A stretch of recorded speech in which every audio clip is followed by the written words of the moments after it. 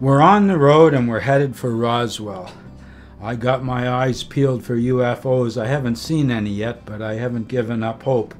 There's the sign for Roswell, welcome to Roswell. The light was better on the other side, but it didn't say the same thing. This is as close as we came to UFOs, a weather balloon. We're blasting down the road again. It's kind of overcast and everything. I don't know, I wasn't that excited at Roswell. Now we're looking for a place to park tonight. We're in Texas, and I hope we can find a nice place. This is the sun going down. We found a rest station right around here. We stayed there.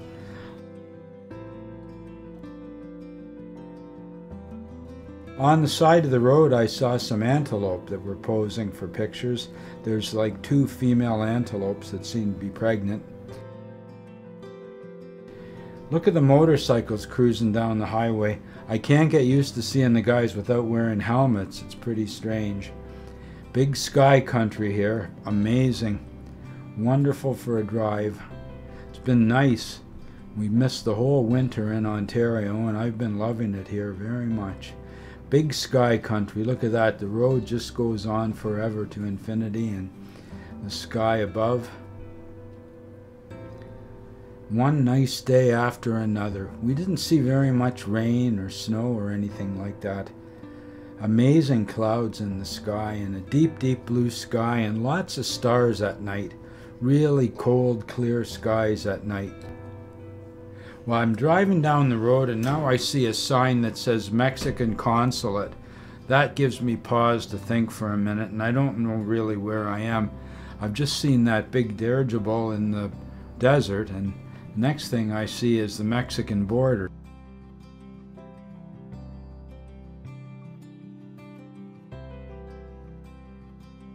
This is Elephant Rock. What an amazing rock formation. It's all different colors too. This is what causes these rock formations, is a different strata erodes at different rates because of how strong it is or how weak it is or how granular, whatever, and it leaves these unusual structures. Lots of cactus flowers. We went into Big Bend Park in Texas, and I've seen some of the cactuses this year, but all the flowers that we saw were well past it. These are just coming into their own now, and there were beautiful flowers on each side of the road. We stopped to photograph these tiny, weeny little flowers on a cactus. Now we're blasting down the desert road again. Well, this is the ghost town. It sure picked up a lot since I was here the last time. That's for sure. Last time I was here, I photographed a road runner. There was just nowhere near as much activity here as there is now. I saw that place that had like a barbecue. Yeah. That's sort of, I wouldn't mind a chunk of something maybe, if we could afford it. Got some ribs here, and they were really, really good. Some of the stone buildings in the ghost town here, they use these poles to hold the roof up somehow, and there's our van parked up in the desert.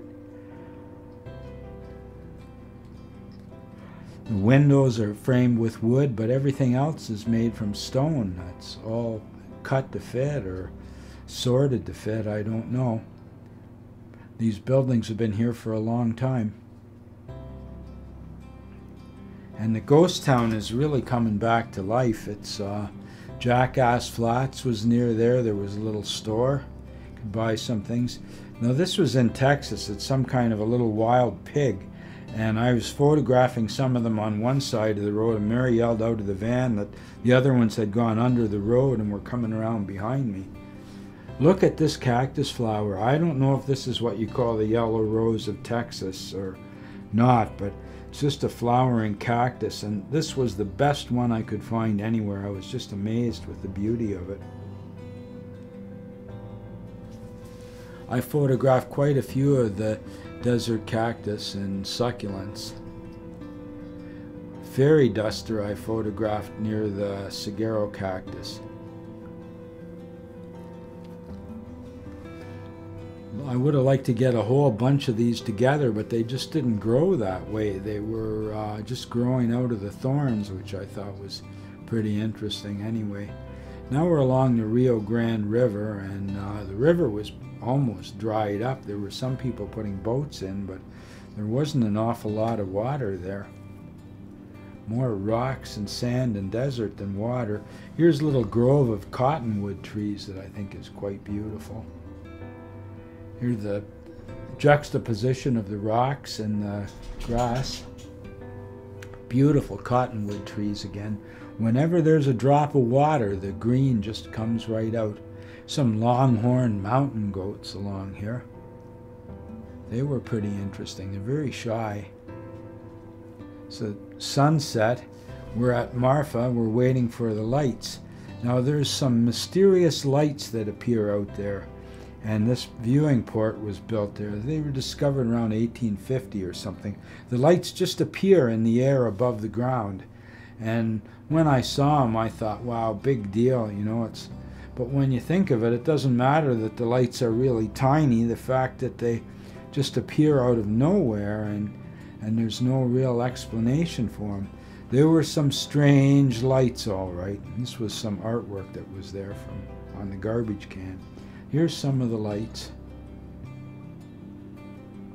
just sort of dancing in the air in the desert. I was happy that I got to see them. The first night we went there it was too overcast, you couldn't see anything. So I came back the next day, and a lot of people that I'd met said they were coming back. It was a whole new crew the next night. I was there, but nobody that I'd met the day before was. You never know what we're going to see next. We just keep on looking for new horizons. Now look at this little shenanigan to drive through here. And my GPS kept changing its mind where to go. But at the end of it all, we managed to get back somehow. It was a great trip. We saw some pear blossoms in Arkansas. That was about the last good pictures we had was in Arkansas.